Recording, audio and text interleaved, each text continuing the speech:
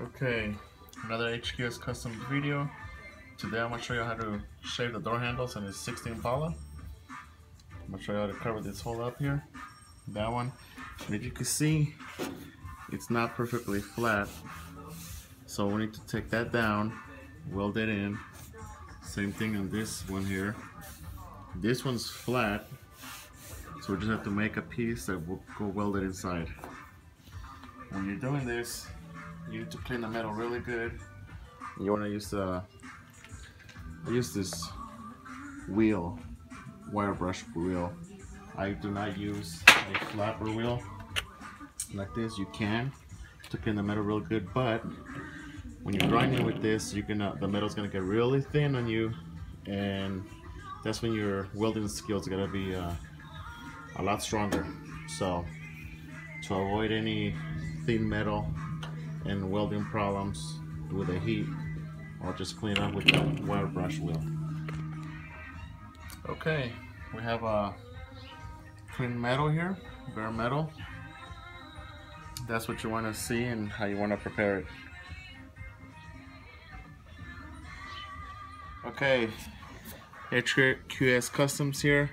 I'm gonna show you how to make a template to cover that hole up. Just get a piece of paper. This is kind of thick. All I do is put it over it, and I just rub it across. Go X pattern. This is just in case you can't get it from the back side and mark it, but this is another way. You see that? It's perfect. So you cut that out of the sheet metal, put it in there and weld it in. Okay, I have the two pieces made here, those two holes, and I have this super magnets that I use. And you can use whatever you want. I use this as a handle, but you'll see what I'm about to do right now. So they're pretty strong, so it'll hold in place. And if you come over here, it'll fit just perfect. Okay, so we'll fit it, tack it, weld it all in. You could watch other YouTube channels about welding. You could use a MIG welder or TIG welder. I have them both. It's your preference, whatever you're more comfortable with. So that one fits good. Same thing with this one. You can see that's a circle, and there's little spots on there. There's 4 of them. That's all right. You fill it in with the welder. You grind it off, ready to go. Okay, after you weld the pieces in and you grind it off to your likings, you're ready for this body filler. And you could use lead to fill everything in, grind it down, leave it pure bare metal, or you could put body filler right on top of this. However you prefer.